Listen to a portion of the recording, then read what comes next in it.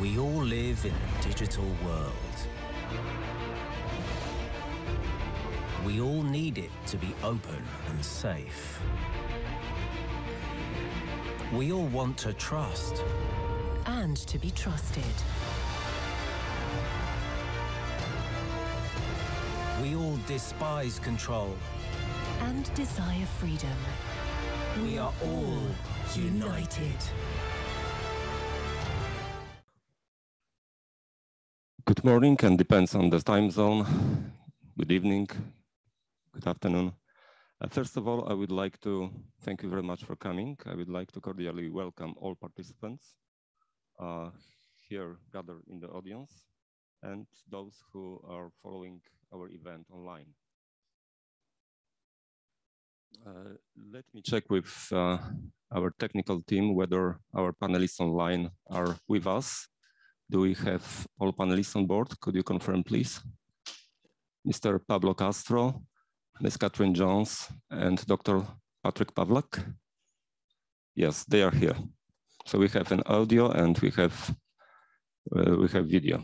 Okay, I think that we can officially start our panel.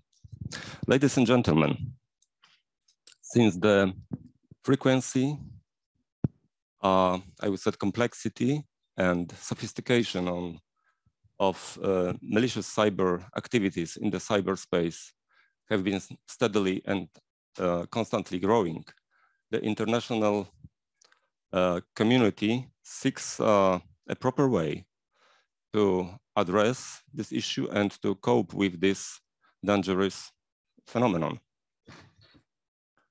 The international debates are ongoing in different fora and at different levels, starting from the United Nations level, through regional organizations, and including non-governmental multi-stakeholders. Today we are going to speak on initiative program of action for advancing responsible behavior of states in cyberspace. This is an initiative led by France and Egypt, which currently is supported by 54 states. And this is another attempt to find and to set up kind of international global platform, international framework for addressing cybersecurity issues in more practical manner. And practical is a very important word in this context. We invited representative makeup of panelists to address this issue. We have one panelist with us on site, Mr. Ambassador Henri Verdier from France. And we have 3 panelists online. Let me briefly introduce them. Mr. Ambassador Verdier is dealing with digital affairs at the Ministry for Europe and Foreign Affairs of France. He is very experienced diplomat.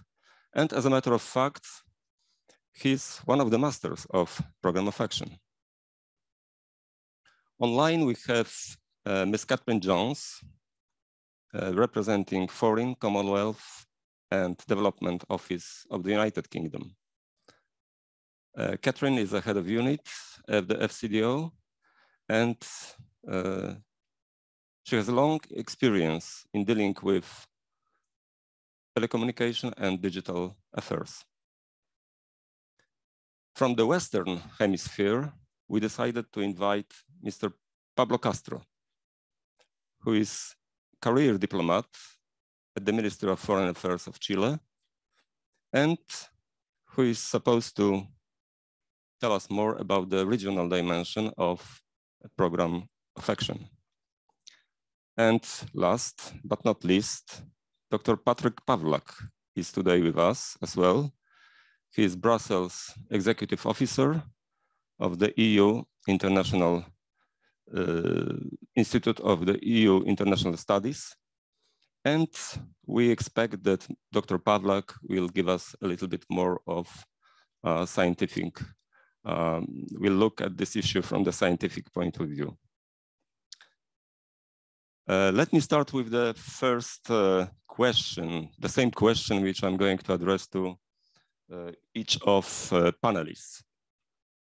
I think that we can all agree that the current year, 2021, was quite successful in terms of the results of international debates on cyber security issue. Two important reports have been adopted. First by a group of governmental experts, actually sixth edition of GGE, and the second one by open-ended working group. Moreover, Russian Federation and the United States have decided to table within the first committee of the UN General Assembly common draft of resolution dealing with cyber issues. And it was a successful step because this resolution was adopted without voting. And my first question is as follows. In this, I would say, geopolitical context, in your view, what makes program of action still attractive and still needed? And I'm asking first Ambassador Verdier to answer this question. Please, Ambassador, the floor is yours. Thank you very much. First of all, I would like to warmly thank Poland for convening this panel on the PoA initiative.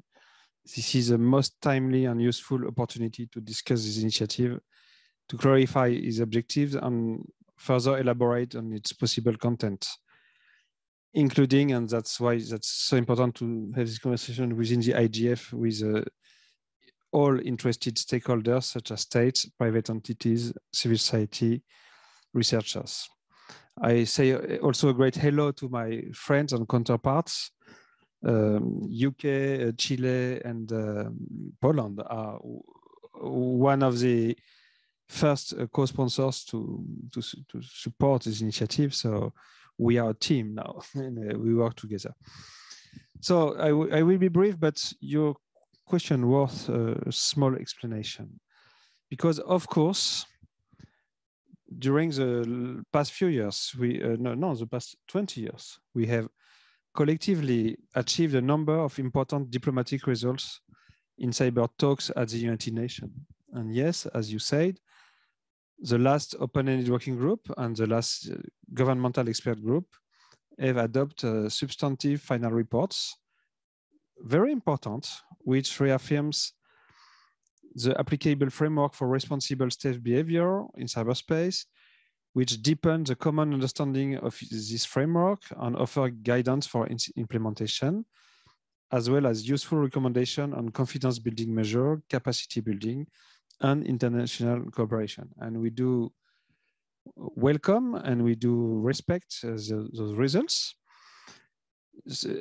When I try to explain to my daughters why those processes matters and why I have to leave France for such long periods, I say that probably if we didn't have a real cyber war during the last 20 years, it's because of this work in the United Nations, because we understand each other, we agree on norm of good behavior, we explain the level of aggression, the level of escalation, we exchange about attribution, so that's very important. And yes, this year, during this fall's first committee, these two reports has been endorsed by General Assembly in a single consensus resolution. So yes, we understand also that after the trauma of a dual track process during the last 3 years, it's not time, no one, and even France, want a new dual track process. But, and I want to take a few times to explain this, we are not speaking about a dual track process. We are not speaking about two concurrent tracks. We are speaking about a second approach complementary to the first one. And to mention this, in the final consensus report, both the Open-Ended Working Group and the GGE have noted this proposal for a program of action and recommended to further elaborate this. Because I will start with a very simple analogy, which is not in my paper. Let's think about what's happened in real life, in our quotidian life. The police does protect us, but we close the doors and windows of our houses. So we need a certain level of security to make possible for the police to protect ourselves. And to make it simple, in the cyberspace, we didn't work enough about the strengthness, about the resilience, about the quality of the cyberspace itself. We didn't engage enough effort to exchange with the companies to have a better IT. We need the companies to agree together on norms on good products or contracts. We need to work with the states to help those who need this to build serious capacities. I'm speaking about CERT, about cybersecurity agencies, but also good laws, police, justice. We need to build data together to help research, to understand forensic security, etc. Maybe we need to build together, for example, an index of cybersecurity to understand where we are weak.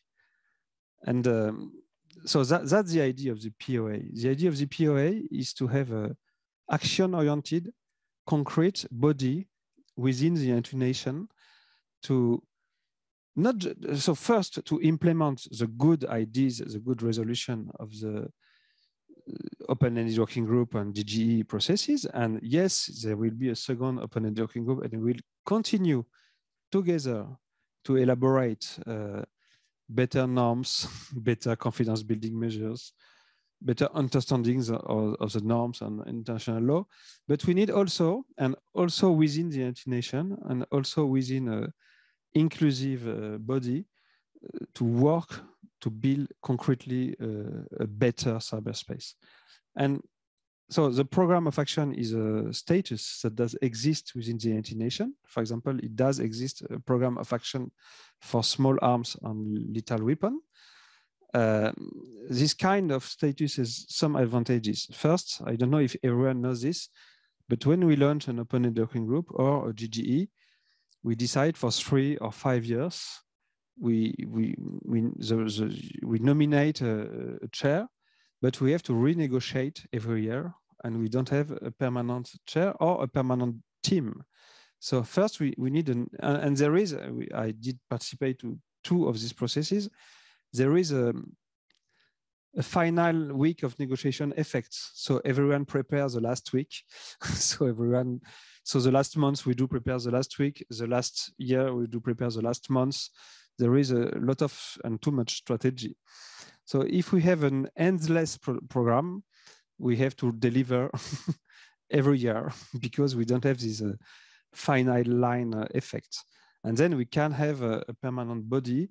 And because we have a permanent body, we can build some tools. For example, the POA for small arms and lethal weapons publish the index of disarmament every year. And so that's an official function of this POA.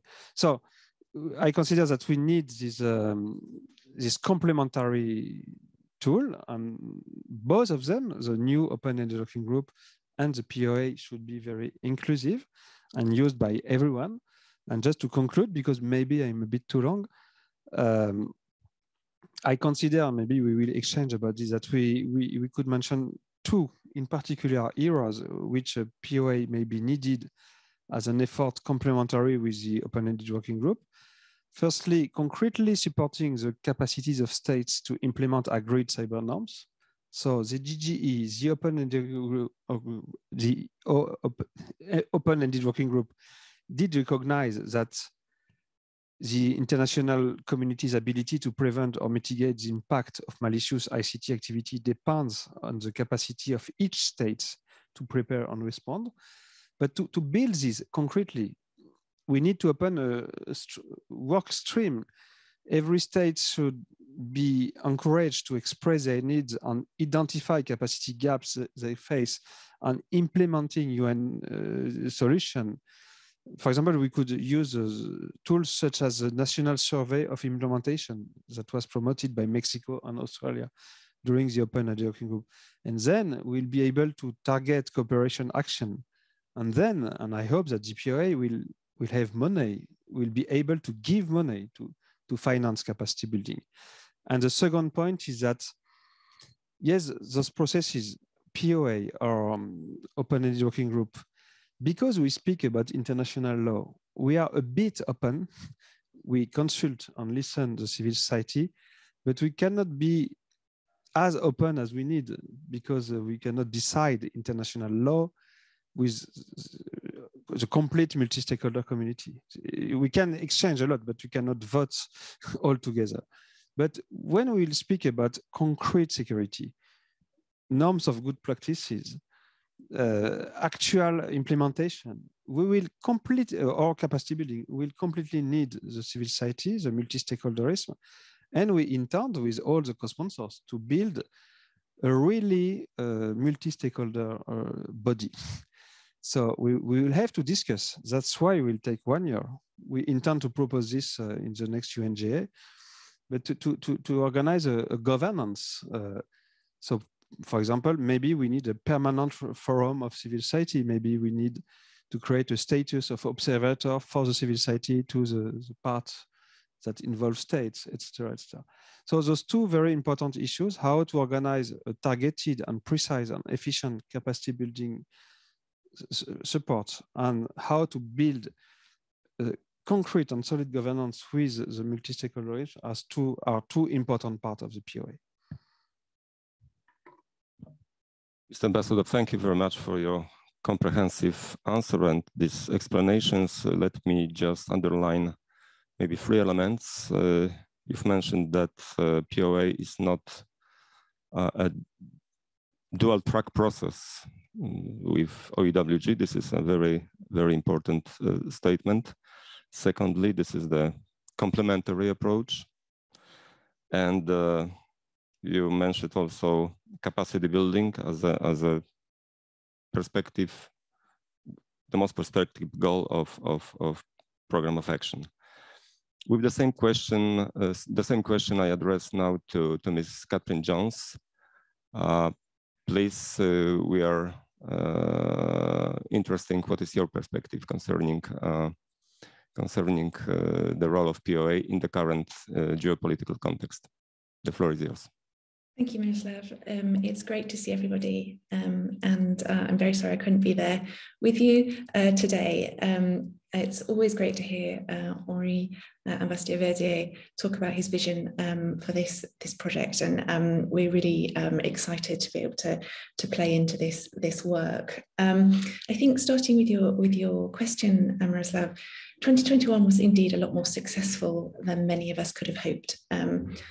And I think we would sincerely welcome the consensus reports and resolution that we secured this year. But we also mustn't be complacent. Those processes were really hard fought. And at many points, this very welcome situation we find ourselves in didn't seem totally attainable. So we remain quite clear-eyed that although we've overcome the disappointment of not finding agreement in 2017 in the previous processes, there's still a lot of work that we need to do together to cement that progress. For us in the UK, we've had disagreements with various countries about how to move forwards in this work. But the reason that we look towards the programme of action as a viable proposal in this space is that any approach that takes us forward, that builds on those areas that we do agree on and continues the progress that we've made without reverting back constantly to those fundamental disagreements, that has to be really welcome. And so it's within this context that the UK thinks that a programme of action could make a really significant contribution to our shared aim of upholding stability in cyberspace. The core benefit of a programme of action for us lies in its ability to deliver practical change, as Henri was saying, by focusing on the implementation of agreed measures. So in our case, the international community has already agreed an effective framework for responsible state behaviour in cyberspace, and that can guide states in their actions. But to support our shared aim, all states have to be willing and able to implement that framework. So assessing our national progress against the framework and identifying shared challenges, capacity gaps, best practice and expertise on these issues is crucial if we're going to move forward. The international community's ability to prevent or mitigate the impact of malicious ICT activity, as already said, depends on that capacity of each state. So we have to strengthen international cooperation, and we have to support the capacities of all states in an inclusive and coordinated and efficient manner. And that's the change that we think the programme of action could deliver here. The challenge for many states of implementing the framework when they only have limited capacity can't be overlooked here. It's a real challenge for many. Cyber skills, whether we're talking operational all the way through to policy, are a constrained resource. And of course, secure and well-maintained infrastructure, which supports the latest technologies, is very costly. So a really strong capacity building focus to a programme of action will be a precursor to its success. The political declaration and high-level engagement that usually accompanies a programme of action process is therefore an opportunity for states to raise cyber up the national and international agenda. So consolidating and leveraging greater political awareness and commitment at the very highest levels will help all states secure this topic the priority that it deserves and ensure that our international cooperation truly does deliver. And the UK also believes that the time has come for the UN to commit to regular institutional dialogue on this issue in a way that sets out a roadmap for our future engagement. It's really important that our roadmap that we set out can't be static. It has to be sufficiently flexible to remain in step with the latest developments in technology, which we know progress is so quick. It has to work with the exponential advances we see in technology to preempt and to respond to risks and safeguard the tangible benefits of cooperation in cyberspace. We believe that the programme of action can meet that need for flexibility through its combination of review conferences, which set the programme of work for the strand, and the technical meetings. Importantly, those review conferences provide a periodic opportunity to assess whether additional actions might be necessary, to review work plans and priorities and implementation, and to ensure that the programme of action remains relevant and responsive to states' needs. But the roadmap also has to provide for action rather than argument. To date, all of the UN forums on international cybersecurity are deliberative processes that have existed to create dialogue and exchange rather than to take action. And the time for focusing only on discussion is past. We must now implement agreed cooperative measures to address the threats that we see in cyberspace. But of course, we continue to also need dialogue, and that's where Henri's comments about this not being a dual track process are particularly important. Dialogue provides a foundation of our cooperation, and that's why the PoA should provide for states to decide to update the framework by including new principles or recommendations and commitments if consensus agreement is found in another UN process, or by consensus agreement during the review conference. But there's really no substitute for strengthening global capacity and practical cooperation. We can't afford to hold up practical efforts to increase our shared security whilst we nurse those long-standing differences in approach that I referred to at the beginning. The UK believes the programme of action will enable states to make progress and cooperate in practical ways, whilst also building platforms that support any future agreements. And that's why we support it. Thank you, Miroslav. Thank you very much, Kat, for presenting your perception of PoA and importance. You've mentioned many important elements, to some extent complementary to what Mr. Ambassador said. Let me just mention your fundamental question, how to move forward this process, which is very important. Secondly, how to overcome capacity gaps. Then how to raise political awareness and how to start regular institutional dialogue. And now I'm asking same question, Mr. Pablo Castro. And thank you very much for joining us, first of all, because I guess that in your time zone it's relatively early I don't know, what time is it in Chile? Thank you very much, Miroslav. No, it's 11:10, so it's not 11:10, so not so bad. And it's summer. And it's summer. Okay, thank You're you. right. Merci Please, the beaucoup. floor is yours. Thank you very much, Miroslav, for this invitation. Also say hello to Kat, Patrick's very good friend, and also Henri. Bonjour, Henri. And well, I have to say I fully agree about what Kat and Henri already said. It's very complete. And even, I mean, from the perspective of Chile, and I have to say in some way for the perspective of Latin America, of course, when what the POA is offering in terms of concrete actions, implementation, it's very, very important. And I think it's quite timely. In my work, for example, when from the Ministry of Foreign Affairs, when we're trying to, of course, work with other national agencies, trying to, invite them in this United Nations processes. Sometimes they see those discussions, as Kat said, just like a dialogue, very interesting dialogue, but not a real concrete measures. And those agencies sometimes very technical. So they're very concerned about to get cooperations, collaborations.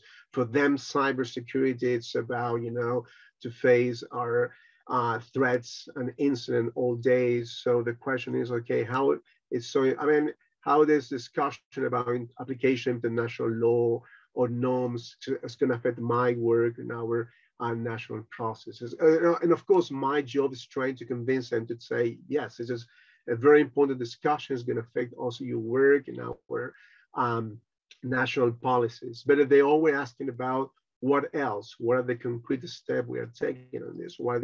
Where's the international collaboration? Where's the implementation? So I think in that case, the POA makes a difference. What it's offering is basically it's something quite, and I think it's also we say that, I don't know, it's just maybe my feeling. There's a sense that after maybe 20 or more years of having this discussion as United national level on the first committee, we definitely need to move on and start to do more concrete steps. And from the perspective of Latin American capacity building is quite important. It's essential. I have to say that probably it's the most strategic aspect of our discussion on cyberspace and cybersecurity, because it's allowed you also to face better other discussions.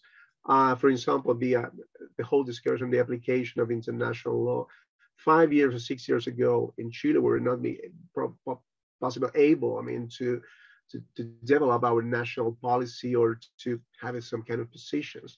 Right now, thanks to the training of the capacity building was offered, especially for the Organization of American States, we have especially expert on the government, even the Ministry of Foreign Affairs. So now we are ready maybe to move on to develop our national positions. So capacity building is actually a strategic factor, it allows you to move on cyber. And I think the POA is putting, the main focus on this approach.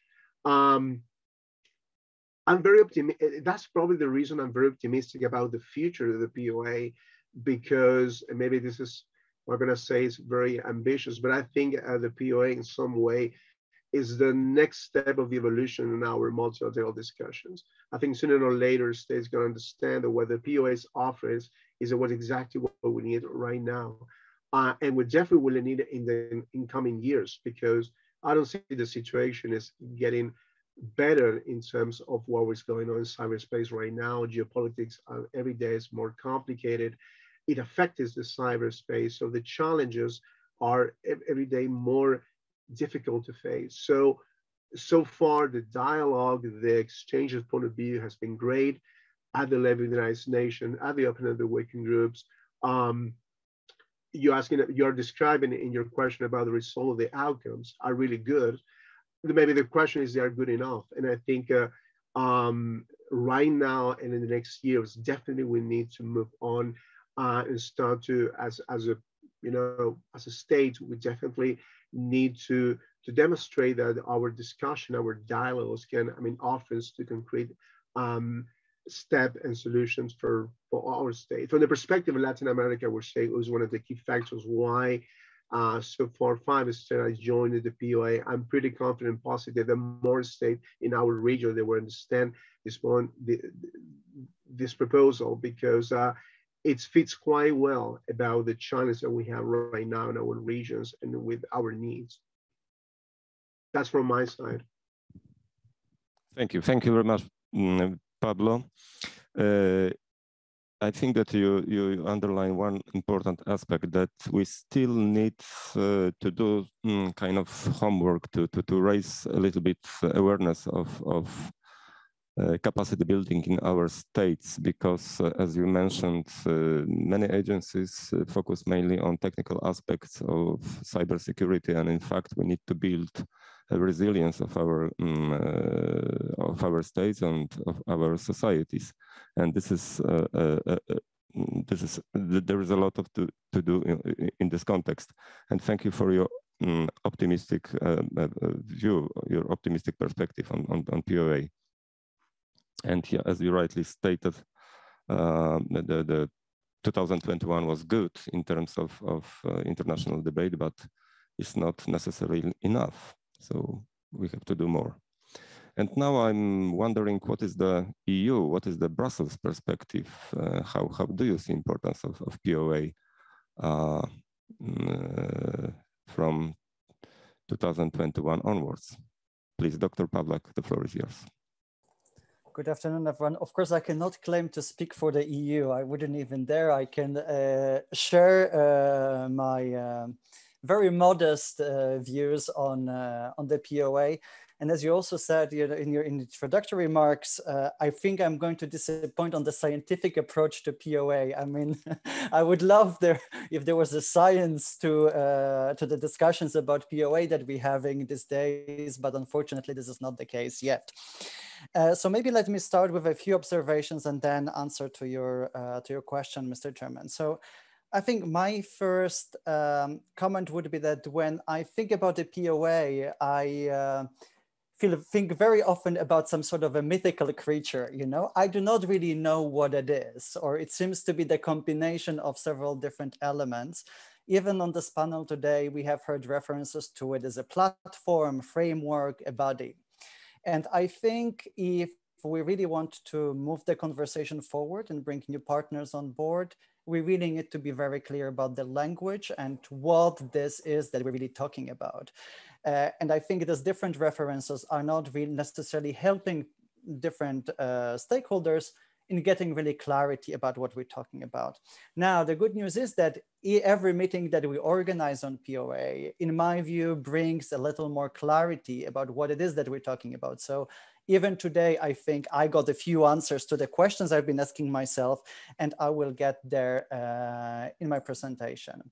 Now, your question was about, how does the POA fit within this geostrategic competition, given the outcomes that we have had in the GGE and open-ended working group. And I think my first comment would be to maybe abstain from presenting the POA as an element in the geopolitical competition. I think we should be really very careful about how we present it to the partners in the outside world, because I actually think the POA is the answer to, as Ambassador Vadia said and Catherine, to something that the international community has been really waiting for, this action-oriented permanent mechanism that will actually give us this kind of a get out of jail card, if you want. Get out of jail card being, always being stuck between the big powers negotiating and deciding whether we're going to go for the UNGGE or whether we maybe should engage in the open-ended working group.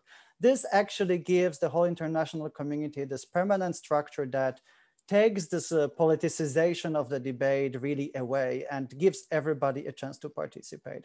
So I would not present it as a sort of another element in this geopolitical competition that we have seen in the past, but rather as a departure maybe from what we have seen in the past, and something that is supposed to complement indeed the discussions that we're having, but really set them on the content and the action, as Kat said, rather than continue with this politicized debates about the format. Of course, that's partly wishful thinking because the POA got already politicized. You know, that ship has sailed. We have seen at the end of the open-ended working group that Russia and other group of countries have been quite outspoken when it comes to criticizing POA for exactly being this last-minute addition to the conversation.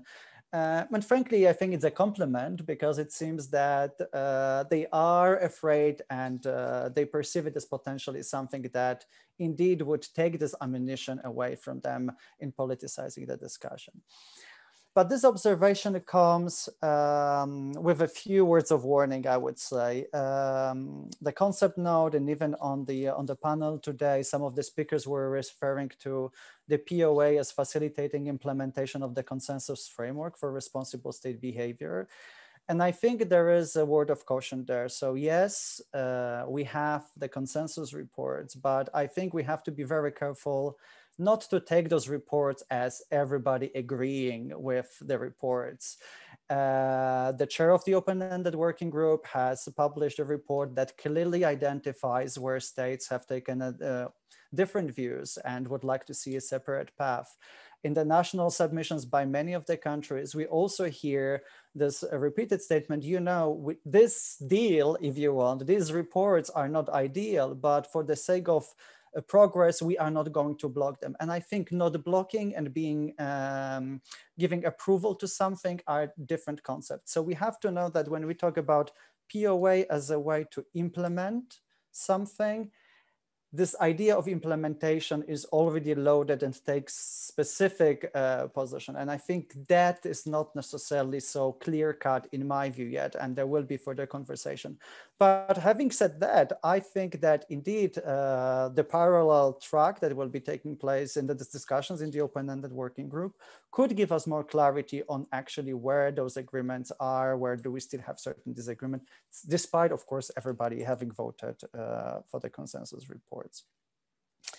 I think one thing maybe that I think would be quite useful as well, as I said, in addition to this reference about the mythical feature, for me at least would be to get an understanding whether POA is a goal or a tool.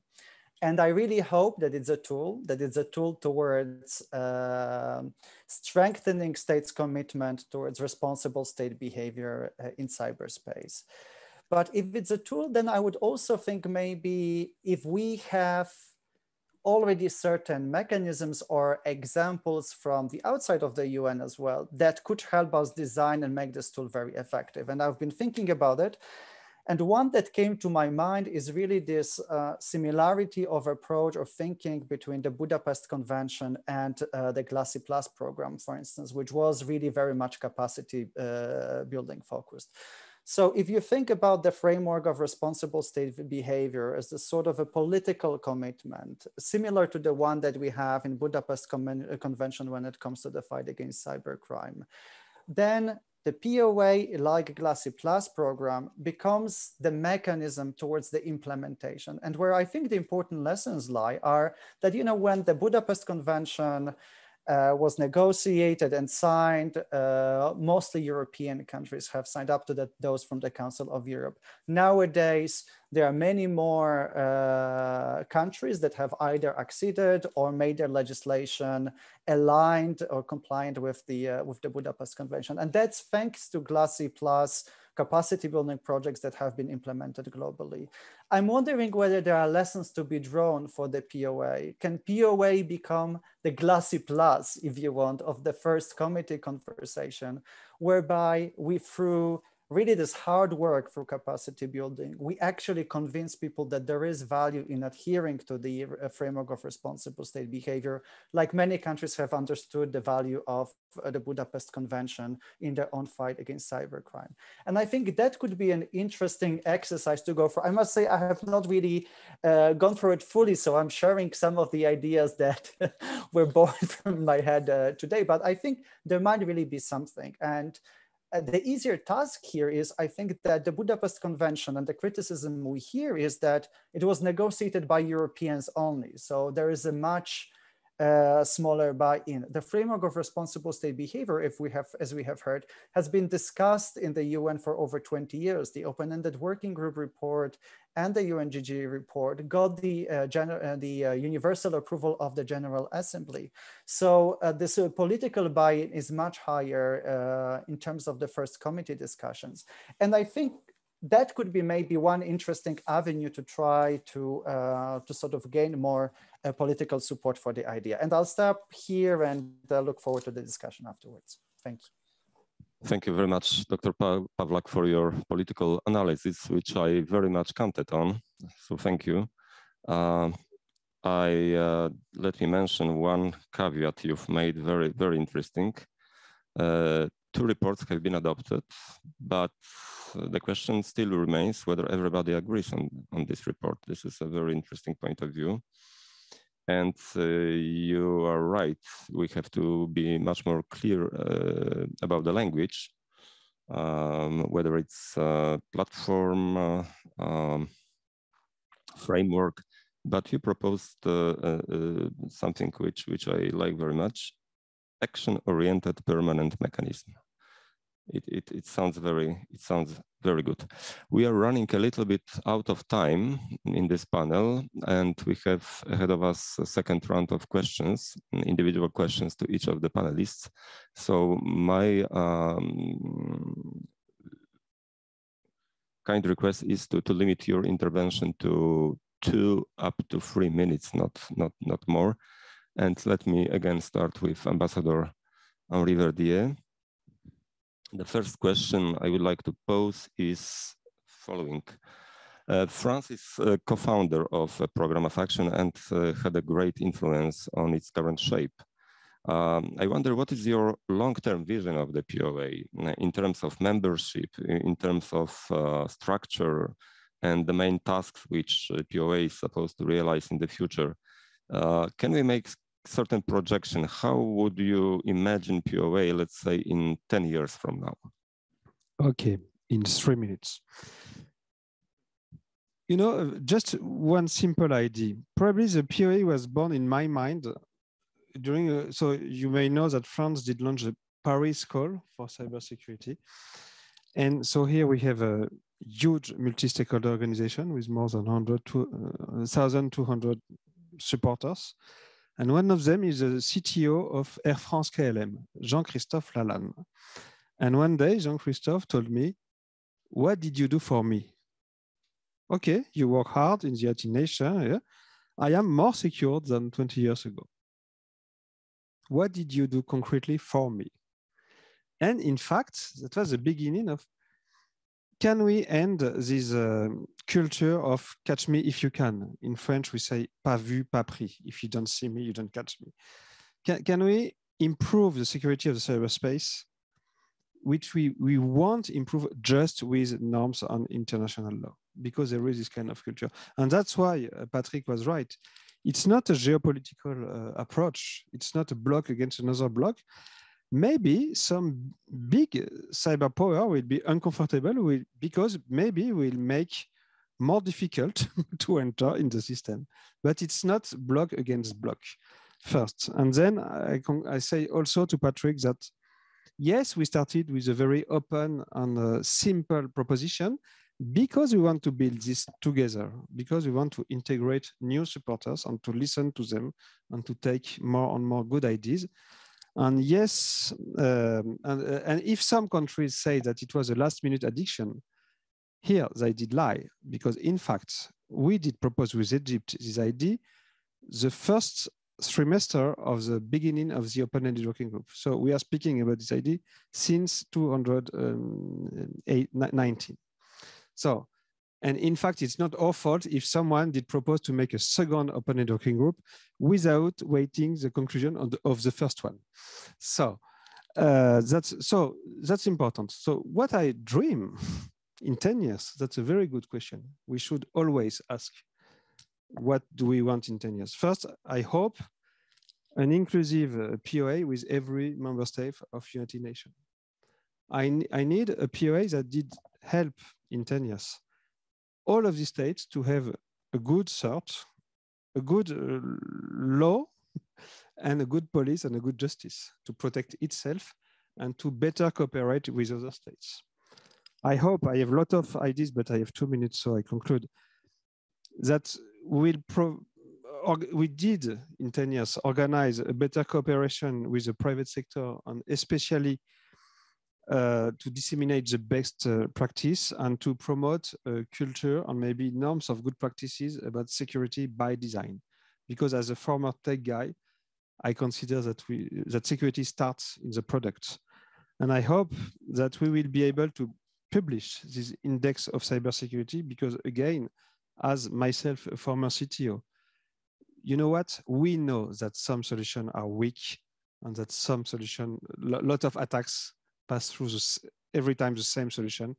And we consider that it's time to publish this, to engage a kind of race to the top and a good competition between companies. And to conclude, I hope that my friend Jean-Christophe Lalanne will thank me, saying, now I feel more secure.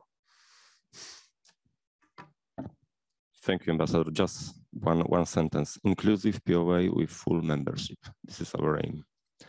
And another question I'm going to address to Ms. Catherine Jones. Dear Cat, the United Kingdom has a long and rich experience and history in delivering development assistance. So let us come back to capacity building. And I'm wondering, how do you see the importance of the capacity building within the POA, and how it should be and how it could be realized in a practical terms, taking also into account diversified membership of the POA now and even more in the future? Please. Thank you, Miroslav. So I thought Pablo's comments on this angle were particularly important. So obviously the UK is committed to cyber capacity building internationally, and since 2012 we've committed more than £36 million, partnering with over 100 countries in this area to try and deliver this practical real world change that we're now talking about as part of the POA. But we know states are increasingly concerned about the implications of malicious use of digital technologies, and concerns around the international peace and security angle, but also around human rights and, of course, development.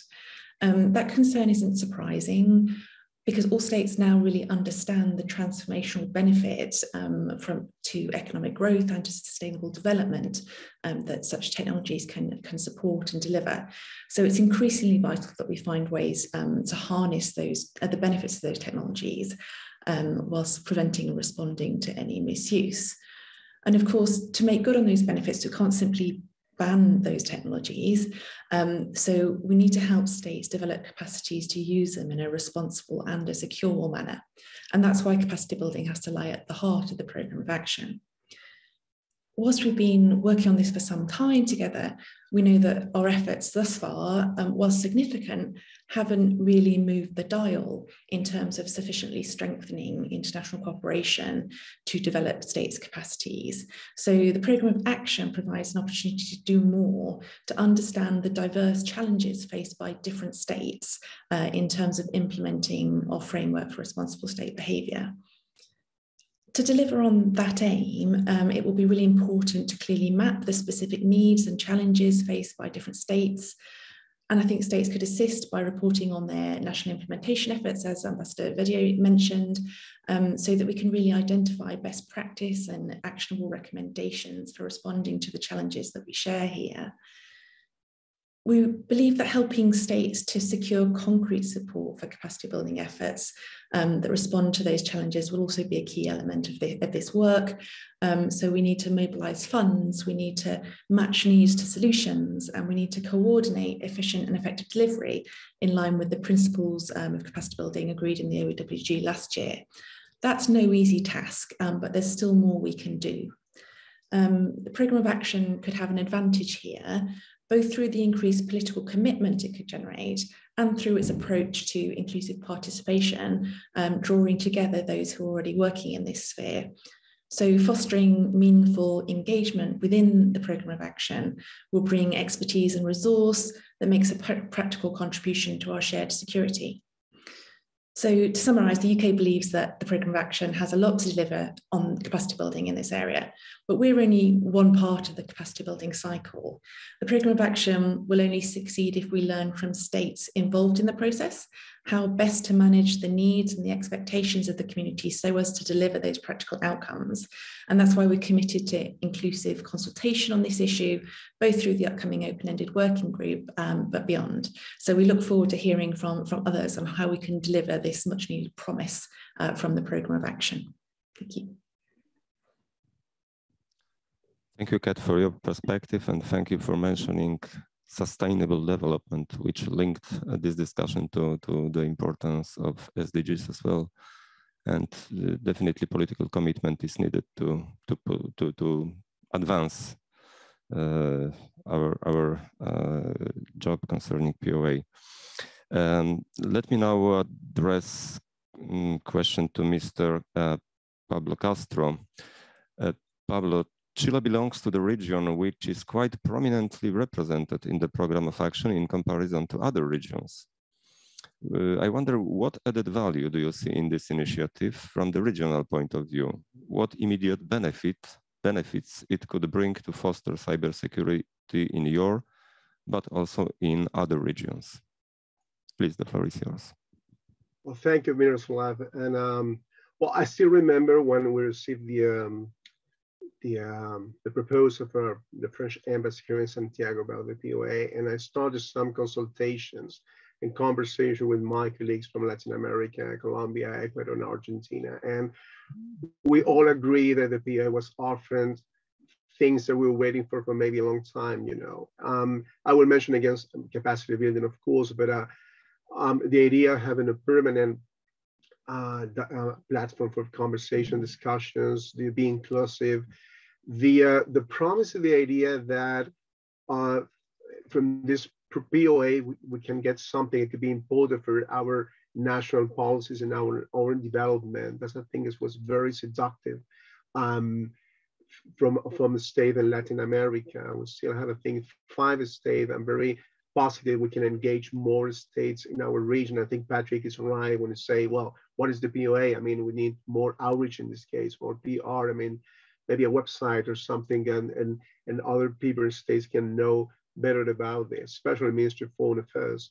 And from the perspective of Chile, and I want to thank Patrick, well, he mentioned the Budapest Convention, the Glassy Plus project, because I still remember that was the reason why Chile decides to join the Budapest Convention, because national agencies, especially the prosecutor office, were telling to us, look, I mean, if we are part of the Budapest Convention, we have also the chance to get training and capacity building from the Glassy Plus projects, and for judges, from prosecutor office in the cybercrime domain, which is very important and key factors from our first national cybersecurity policy. It was a very important element also to join the Budapest Conventions. We have other elements, of course, but this was a key factor. And I'm sure that was the same for other states in Latin America will also decide to join the treaty. And even I remember that when we are having conversation with other states, how good the Budapest Convention is.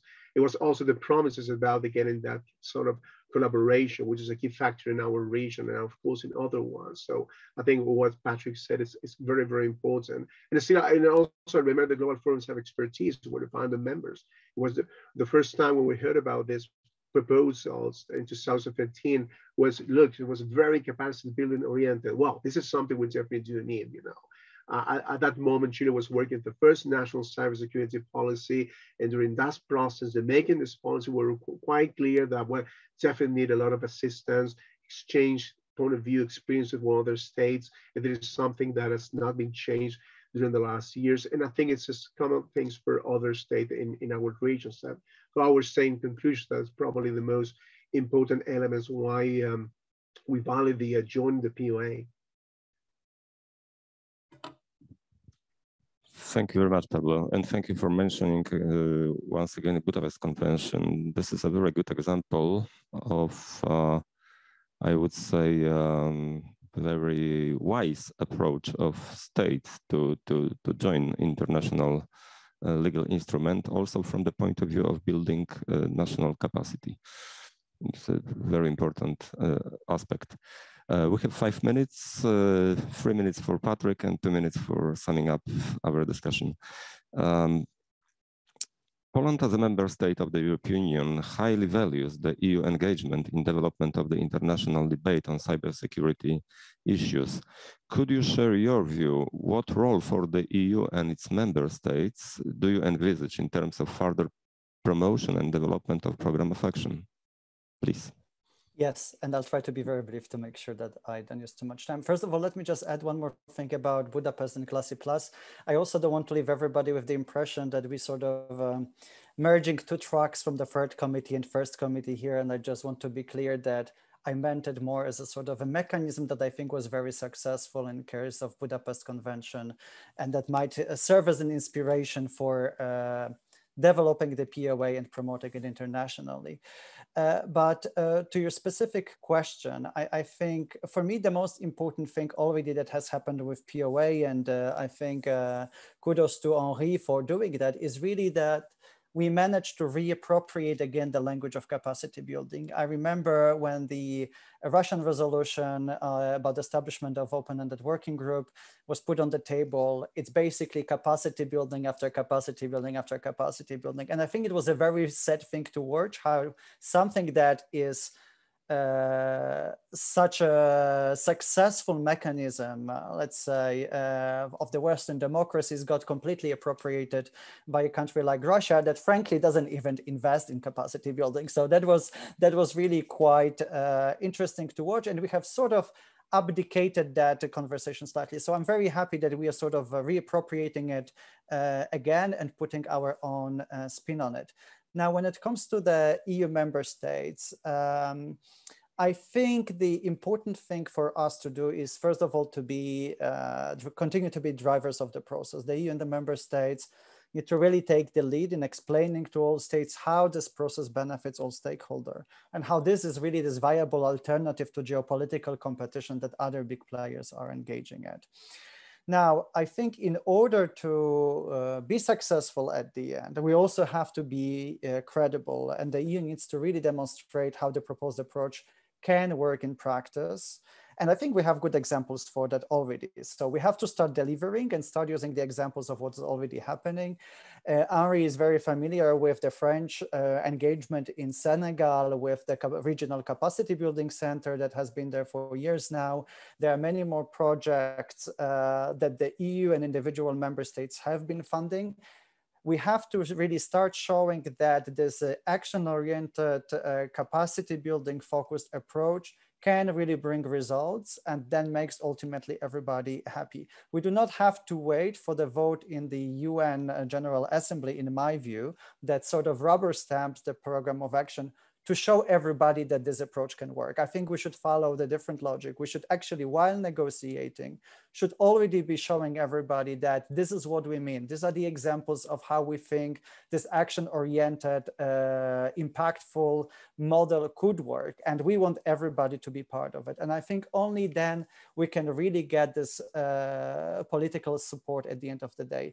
And I think final for the EU, I think it would be a big miss if we didn't try to become much clearer or define more clearly the role we see for the regional organizations in the POA. EU being regional organizations itself, I think we have this mandate and I think maybe even responsibility to show everybody how regional organizations can play a role. And I think we should really take it more seriously. Thank you. Thank you very much. We managed to reappropriate language of capacity building, EU as a driver of the process. Very two important statements. We need to finish. Let me first of all thank our distinguished panelists for your participation, for your engagement, and for sharing your very rich perspective on the POA. And let me thank our audience here in this room and everybody who followed our event online. Thank you very much.